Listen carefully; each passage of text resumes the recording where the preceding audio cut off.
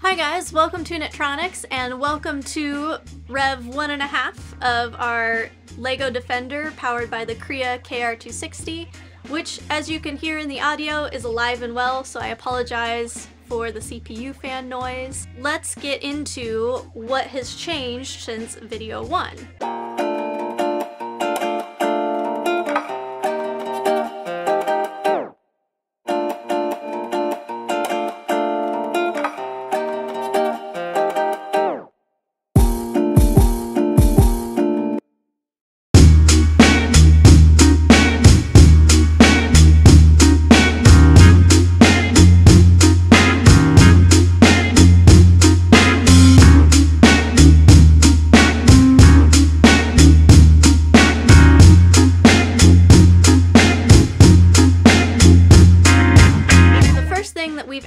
Is our steering control, which we ended off in part 1 with our most basic obstacle avoidance, which was if we saw our obstacle, we simply stopped moving, and once the obstacle was out of frame, we started moving again. Rev 1.5, I've incorporated the steering aspect into it, so instead of just stopping, we're now going to steer around our object. Since I need to know exactly what position the wheels are in, since there's only so far left or right that we can turn, and then also I need to know how to return back to a straight orientation, I chose to go with an N20 motor with 2 Hall effect sensors on it for encoders. However, this is the first place that I found to add to my list of mechanical issues to fix before I'm going to call this Rev 2. Even though there's the 2 Hall effect sensors and I'm getting output A and output B that's supposed to give me a finer resolution as to where the encoder wheel is, it's still not quite a fine enough resolution as to what I need to know exactly where the wheels are.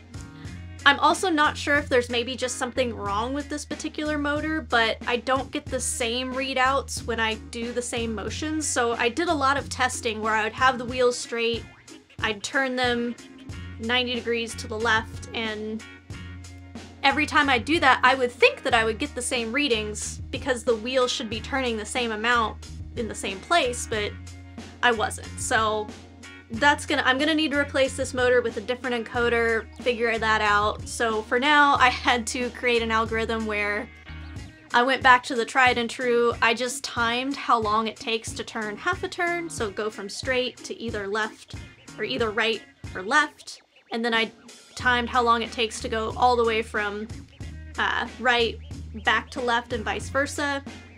And then I just had to write extra code to keep track of where the wheel direction is currently. So that's not ideal, but it's at least working for now because the main focus was getting into more obstacle avoidance type agile development. So now that we have that all hooked up, I've moved on to, like I said, looking at the actual script that is controlling the logic of, okay, I'm taking in an image from our camera here to see where the obstacle is. Am I going to turn left or right to avoid our obstacle? I learned quite a bit in this process. I was originally thinking I might have to have multiple ML models running, which I still might at some point, but for now, I notice whenever you're running through Edge Impulse and you're using their runner application, you get 4 data outputs from the bounding box and image information. You have an x-axis, so your image is x pixels long. You have your y-axis, so your image is y pixels tall. And then you also get a width and height output, which the width of the bounding box and the height of the bounding box. So with that data, I was able to determine, looking at the x output, solely for now, because we're taking baby steps, we're agile developing our way through this. I found that the image from this particular camera, after doing a lot of trial runs, is 90 pixels wide. So I basically just said, if I see a bounding box between 0 and 45, I'm going to turn right around it, and if I see a bounding box from 45 to 90, I'm going to turn left around it. Which sounds really silly. I'm overthinking left and right again now that I'm on camera. That has been a lot of trial and error. I think we're finally there. As I mentioned in the previous video, I have compiled this particular obstacle avoidance model, or well, the object detection model, I should say, that I trained to look for our little 3D printed jack-o'-lantern obstacle. I trained it saying that the target was a Raspberry Pi 4, since the Kria hardware is not officially in Edge Impulse Studio yet, and I expected to hit some problems with it at some point. I expected it to maybe be with a more complex algorithm, but I did find the first weirdness that that's causing. Whenever you're using the Edge Impulse Runner service in either Python or whatever language you're using, it's outputting 4 data points for each image, that X, Y data of the actual image, and then the width and height of the bounding boxes.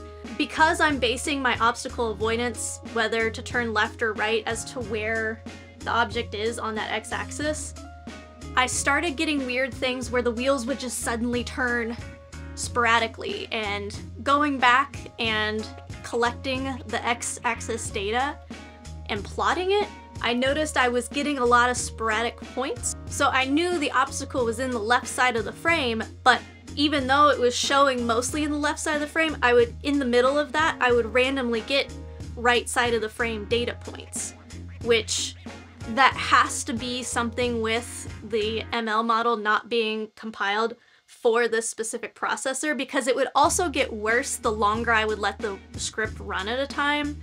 So obviously something weird's going on there. I'm gonna have to fix that. I'm adding to the checklist for Rev 2. Also, as far as software goes, I still haven't fully solved the issue of the permissions for the system GPIO permissions. So I do still have to manually export each GPIO pin and then send the privileges back to the Ubuntu user to be able to access them from the Python scripts.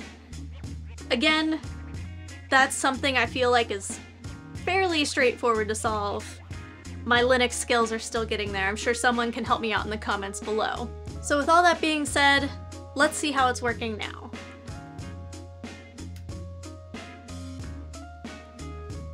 I'll give it a minute to find the camera.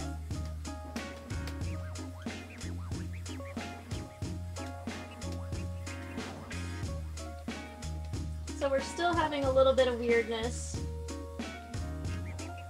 with the model seeing things, but as you can see, it's still somewhat working, which makes me very excited because I've spent a lot of time on this and it's been quite the learning curve, especially more so from the mechanical side of it, which, as you can hear from all of that cracking, I've got a lot of updates I need to make. Also, as I've been going through this, I mentioned previously that we still haven't quite taken advantage of all the capabilities of the KR260 chip on the Kria, which that's a huge part of it. I've been looking to offload a lot of different tasks onto the actual FPGA fabric to get it to run faster, more efficiently. Which I think tearing down the Edge Impulse model and actually compiling it natively, maybe to run for the Kria, because I need to actually compile it for the particular ARM that's in the KR260, because it's not the same ARM chip that's in the Raspberry Pi 4, so I'm sure that's causing some of the weirdness with the algorithm not always working right. But progress! I'm very excited for progress. If there's something I've learned in my years of being an engineer, is if you try to do it perfect the first time, you'll never get it done. So little incremental steps is what it takes. So while this may be a brief part 2 video to the previous part 1, I still think there was a lot of important updates made here. And like I said, we've just added to the checklist of Rev 2, which I'm really excited to continue on into 2023. That's gonna be great now that we have a very direct checklist of what to do, what to offload into the KR260 FPGA fabric, all the mechanical changes that need to be made, which hurt my soul a little bit, but we're gonna do it. because I still gotta show up my senior design robot from my undergrad, and I don't think we're quite there. So stay tuned. I have all of these videos coming in 2023, plus a whole bunch more. I'd love your feedback in the comments below, as always, things that you do differently, or just things you'd like to see in general. So thanks for watching, I really appreciate it. I'll catch you next time. Bye!